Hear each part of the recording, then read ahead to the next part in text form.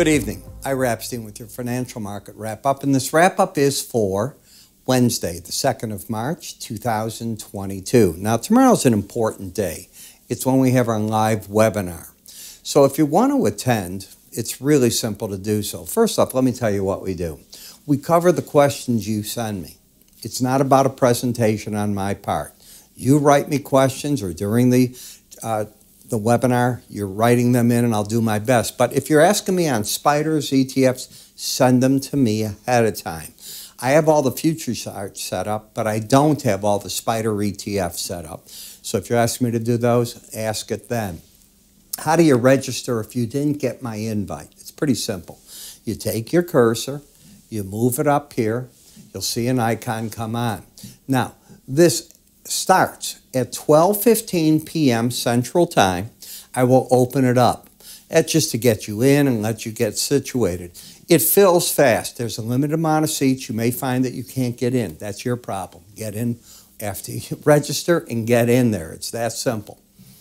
The second thing, at 12:30 I begin. I end 20 minutes later. Could I be a minute after that? Yes, but I'm not going to be 15 minutes after that. Give yourself a 20-minute block. That's it. If you have questions, you can call my staff. There's no link on the website, so that is where you're going to go to work with this. So in the markets today, I think this was a selling rally today, but I could be very wrong. I was looking for a reversal rally, and I told my subscribers that, and I think that today was the day that the pros hit the S&P, especially with sales on this hard rally. We'll see if I'm right or wrong. I get wrong a lot, as you know. On the energies, I was just on Sky Business no more than, 3 hours ago, 2 hours ago, and I was talking about the backwardation in the market where the front contracts are worth so much more, $12, $13, than if you go back 3 months. And the reason is the market realizes that these high prices you're going to get balking at. The reason they're high is the war. The reason they're high is there's a war premium built in case Russia's oil and gas gets cut off. It hasn't. OPEC met today. They're going with a 400,000 barrel increase. Mexico brought up what's going on in Russia, and nobody paid attention to their question even. They got right over it. So, you know, OPEC is I'm going to repeat it, they are America's enemy. If you don't get that, there is something wrong with you. They are out there sucking your money out of this market instead of us doing it. And one of you did right brilliantly. Absolutely, you're right. America's production is going up every month, and soon we will be where under President Trump the numbers were. But it's not from big oil, and it's not in the way that can make it even bigger. It is from the independent producers, and I've been telling you that for 6 months, that they would come online and do that. The Biden administration has to change the rules of the game. They have to allow oil in from Keystone, they have to open up the fields again, and they have to change the tax laws on it. Why not? Let's assume we produce a lot and we're again a net exporter. Who's a better reliable exporter? America? Russia?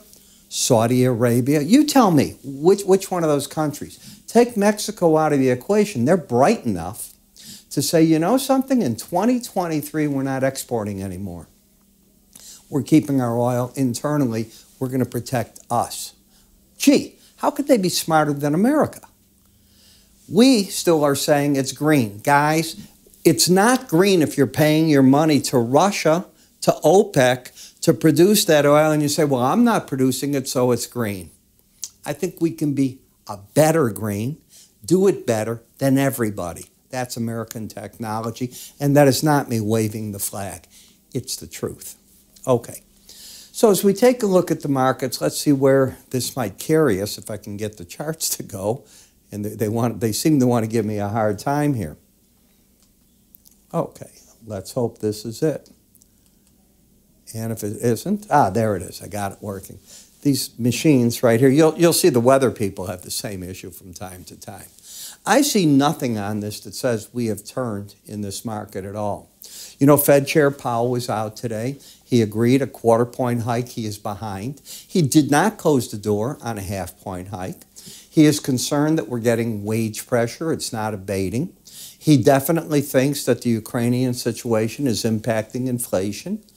But I think he realizes that just slamming the brake on and throwing interest rates on, you could hurt the American economy. He said as much. He's going to be on again tomorrow. It's a 2-day deal in front of Congress. He'll clean up what isn't clean today, and tomorrow we'll see other people from Congress asking questions. But I didn't see anything bullish in that. When you take a look at a daily bar chart, I think you can make your arguments lower highs. You've got a rally. Is the market going to pop through here, or is it going to turn back down? That is exactly the question. Flip your coin. Tell me which one. When I look at the chart, this rally, it's stalling. I wonder why. Oh, I think I get it. Look at the 18-day average of closes. In my full charting course on our website, it's under education at www.iraepstein.com. What do I teach?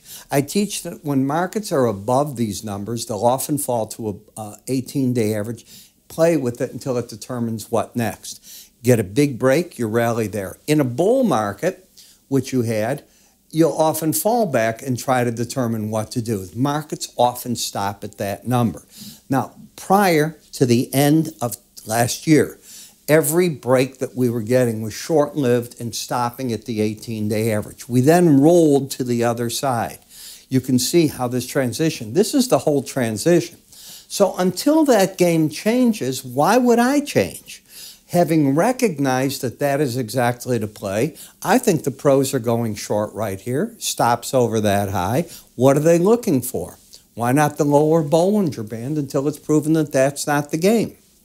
So I see resistance at the 18 to the 200-day average. And if the market takes out right here, this high, my thinking is wrong. And I will say to my traders, okay, I'm wrong at over 44.85. But right now, a hard break into the 42.20.5 zone. That's where I think the pros will be covering what they probably sold today. As we look at the slow stochastics, they're not oversold. They've come up out of an oversold territory, so they're okay there. In the NASDAQ, this is what you call a contra-trend rally. It's when you get the pattern of higher lows, higher highs, but you're underneath the 18-day average of closes. Think of a magnet. It's sucking the market back from being under the Bollinger Band, and it's saying, okay, if you are going to get a contra-trend rally, the objective's the 18-day average, and let's see what you can do when you hit that. Do you think I'm wrong in that analysis? Not so far. Now, can you turn bullish here? Like that. Get over 143.2750 and close over 142.82. Yes, there's that spread there, and I think the market turns friendly again, giving me a target of up here with the stop under the current low. But you got to make that happen tomorrow. In the Dow, I see nothing. This market's got a higher high, lower low, none of those patterns. In the Russell, I have told traders that I think that they should put their hands in their pocket when looking at the Russell. It's caught in this total sideways action, and you'll probably get churned trying to trade it in that. In the VIX cash, how often do you stay over an upper Bollinger Band? 5% of the time. So I know you all want to buy it when that's happening because it's going to the moon. Sucker play, sucker play. But I do recognize that each time we've hit that, unlike in past times, we're not returning to the 18-day average of closes. Why? Let me think this through. Oh, there's a Ukrainian war. And the risk from that is keeping that from happening. You recognize that. You keep your rules and you have another set of bylaws. And you go, if the world event has changed, it may change what normally happens, and you recognize that. You've got to learn to write these things down. I no longer do because I've done this 53 years and I have a pretty good feeling. But when I create courses, which I'm doing right now on outside days, I write down everything about that. And I go back, I record, and I realize, oh, there's another thing, and I go back, fix that, and I do another recording. By the time I finish the course, just the way at the end of this, you'll see in my enhanced Bollinger Band course, I've got everything in there I can think of. I won't release the course unless I do. Same thing with what's coming up for you in the next one. But if you don't learn Bollinger Bands, trade like this. You lost your arm. I'll do it this way. Ira, I don't care if that's resistance. It's going to the moon. Sure it is. In the T-bond market, what did we say just as we got up here 2 days ago? As the market got up here, I said, watch out. Overbought into big resistance, the Bollinger Band in this number. You rarely stay over those numbers. Could you? Of course you could. Do you do it typically? Absolutely not.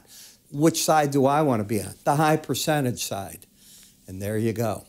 So the money was taken out of the market up there, and I think traders are just sort of drifting right now. They have a lower low, higher high, and I think they're looking for what to do in that. In the June 10-year note, you have a lower low, higher high. My gosh, here you come. The first resistance should be the upper band. That's where I think the pros are going to come out. This is the gravy trade if you get it there. If you play for that, it's not the best move you can do. It did it instantly. Instant satisfaction. It is wonderful when you're a chartist. Instant is the greatest thing of all. Example, today, I had a hog trade. I haven't traded hogs in I don't know how long. That does not mean that I was going to be right. I had a recommendation from my subscribers. I could not believe that within 30 points we caught the low and got out near the high of the move. I was not counting on a day trade, but it was 250 points. It's a big trade. Luck, opportunity, everything fit in. Being at the right place, doing the right thing at the right time, and having your stop and saying, I'm willing to take that risk in the market. Why am I trading hogs was the other thing, and I was going through it last night as I put out the recommendation where the whole world is looking at grain prices, the whole world's looking at Ukraine and all these financial markets, yet I'm looking at the setup and I'm going, Ira, it rings every bell. It did. Yay for my traders. And, you know, that's what they get. These are the full research people that buy my full subscriptions. And paid for a lot of, it paid for a couple of years a year subscription. 250 points. In the dollar, and by the way, you're still half long. In the dollar index, market moving up. Okay. Do you ever buy a Bollinger Band? Never.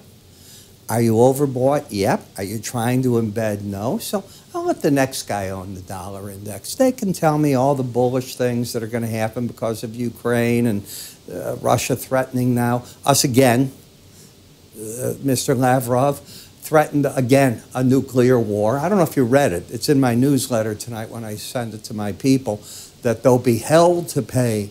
It'll be a nuclear event. Ukraine wants nuclear weapons from the West. Have any of you heard that Ukraine wants nuclear weapons? Have you heard Zelensky saying, send me your nuclear weapons? They have them. They have the technology. They certainly have the technology. Russia, in its wisdom, put nuclear weapons in the country that is today Ukraine, right? They got them all back as well. Does that mean the people that worked on them don't know about it? Well, that would be pretty stupid. But it's a long way to go from, there are people there that worked on it, and Chernobyl is there too, by the way, and to saying, oh, the West is giving them and they're going to launch them at us. These are nuts people. Lavrov is as crazy as Putin. These men are on a drug that none of us want to take. In the eurocurrency, lower highs, lower lows, riding the market down, as you can see, getting into oversold territory. Don't know that I'd want to keep pushing it, but if it drifts, why not the 110 level? I've been mentioning that for about 3 days now. There's nothing bullish in the market. If it embeds, I'll be all over it. But my work, just like I was talking before, having been a pilot and a driver in cars, and never good at either of them. I swear to you, the worst. If I was in the air, you wanted your plane to be out of the air.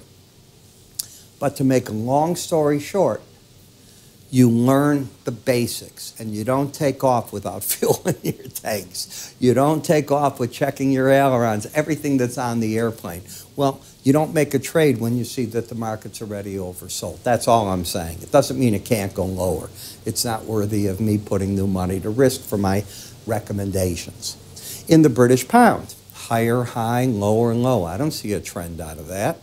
Bitcoin, as I told you, I think that the smart money understands that money around Ukraine, Russia, it's an easy place to put money and able to do things with it. You can't get money out of an ATM in Ukraine. It's gone.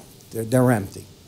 You can't go to your bank and say, would you open your doors? I need to get these euros, whatever their currency is going to be. And they don't use a euro if you've ever seen their pretty currency. By the way, my wife has put around our house, and we are not Ukrainians, blue, outside, blue and yellow lights in support of the people. I was looking at it tonight and applauding her. When you look at Brent versus WTI crude, up and away to 659. Okay. In the Brent, up and away. But how do you buy over that number? You're not embedded. Guess what? You don't catch it, you don't catch it. Let somebody else own it at that point. WTI crude, overbought, lower low, higher high. We'll see what the market offers. Heating oil, overbought, still a very big bull trend. Where would you put a stop? Back under here, and you're going to buy the market. That's a 70-cent risk. You do realize how much money you're talking on a 70-cent risk. You would take a gun to your head if you lose that kind of money, okay? It just isn't worth it. Natural gas. Okay, we held what I said. We went, to my surprise, we went back up to the Bollinger Band, and that's what I figure. I think the market's just sort of caught in this right now. So as you put it all together, you're trying to come up with game plans, at least I am for my traders. Not every trade will work. Come on. Nobody walks on water. But you pick your shots. I've swung over, as many of you know now, to the minis. I'm going to get rid of these symbols. They'll all be the micro mini stock indices for you. This is the weekly ones that I'm looking at, and that's the reason that you're there.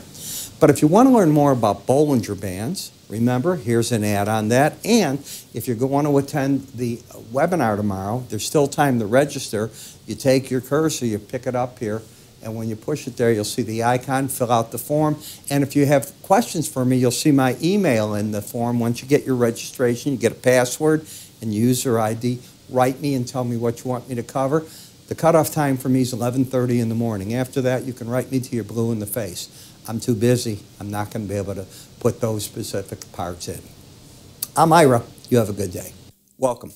I'm Ira Epstein, and I'm here to talk about my enhanced Bollinger Band course. Now, many of you have taken my regular charting course, and if not, you might think you know something about Bollinger Bands. As you know, Bollinger Bands are an algorithm designed to keep the market trading within it 95% of the time, and on a chart, it will offer on the top part resistance, on the bottom support, and the idea is the market will travel within them. We know that sometimes it latches onto that band, goes up or goes down. Well, how do you play with that? Can you pyramid the positions off that type of thinking? Well, I've applied all three of these into 13 different videos that teach you my concept of it. And from that concept, you're able to work with weekly charts and or daily charts. The 13 videos, each about 7 minutes long. The idea here is not to put you in school forever, but to teach. Now, if you haven't tried my complete futures research, I throw that in as well. Whether you've tried this or not, I think it's worth taking a look at. I think you're going to learn something from there. That research, by the way, covers twice daily market updates for you and access to what I call window envelope numbers, which I think are very important when looking at these Bollinger Bands. The next part is a trial to our charting software so you can make your charts look the same way that mine do. It's that simple. Where do you go with it and how do you get all this? It's simple. You go to our website, www.iraepstein.com. If you go to the word education, everything you need is answered there. You can also call my staff. They'll be happy to help you get set up. I'm Ira Epstein, on the road to your education.